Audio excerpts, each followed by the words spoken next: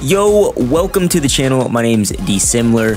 In Black Ops 6, I found the tactical grenades to be extremely underwhelming, specifically the traditional tacticals, like the Flashbang. So I wanted to break it down how the Flashbang grenade actually works real quick and share some tips on how you can counter it without any perks or equipment or anything like that. I am working on a similar video for the concussion grenade, so if you do enjoy this video, please don't forget to first like the video and get subscribed so you don't miss part 2. We're on the way to 50,000 subscribers, and I am greatly looking forward to that. So you can help out, that'd be much appreciated.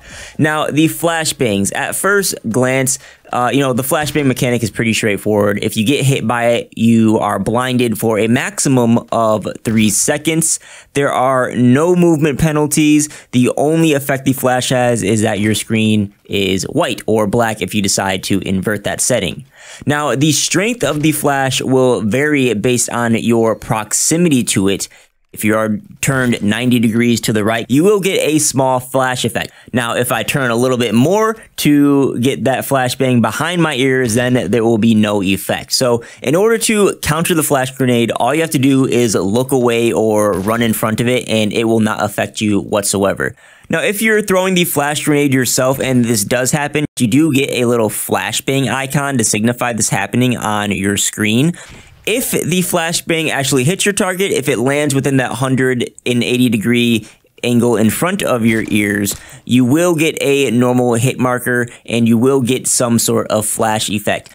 But keep in mind, there's no way to tell if the enemy has the full 3-second flash or the little mini half-a-second flash based on the hit marker. It's either you get a normal hit marker, which means there's some sort of flash effect going on, or you get the hit marker with the flashbang icon, which signifies your flash was completely countered. You also can opt for the tac mask perk in the perk 1 slot. This will cause flashes to have no effect whatsoever. It also will display the little icon to let you know if the flash was negated. But again, it is pretty simple to just naturally counter flash grenades in Black Ops 6.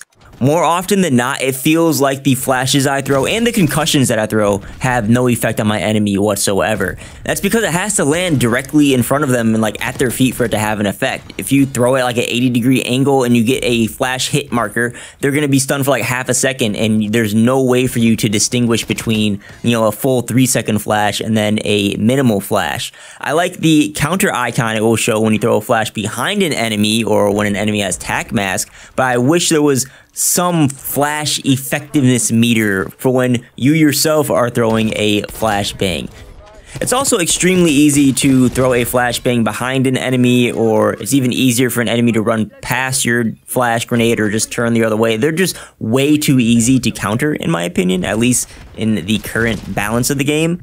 But I don't know. This is probably here to stay for a while. This mechanic was actually introduced last year in Modern Warfare 3, but I figure there's a lot of new and returning players to Black Ops 6 who have never experienced or even know that this mechanic exists. I'd also just think the flashes are weaker, and or the turning counter is just more effective in Black Ops 6. It just seems to be more of a problem in this game than in Modern Warfare 3. But I don't know, hopefully this video helps out your gameplay somewhat. I would reconsider your tactical grenades if you are using flashbangs or concussion grenades. Spoiler, they're actually not that much better, if not worse, than flashbang grenades. And again, that video on the concussions is in the works right now. You've watched the video all the way through. That means you're obligated to tap that like button. You obviously enjoyed it. Again, consider getting subscribed to the channel if you aren't already. My name is DeeSimilar. Thank you so much for watching, and I'll catch y'all on the next one.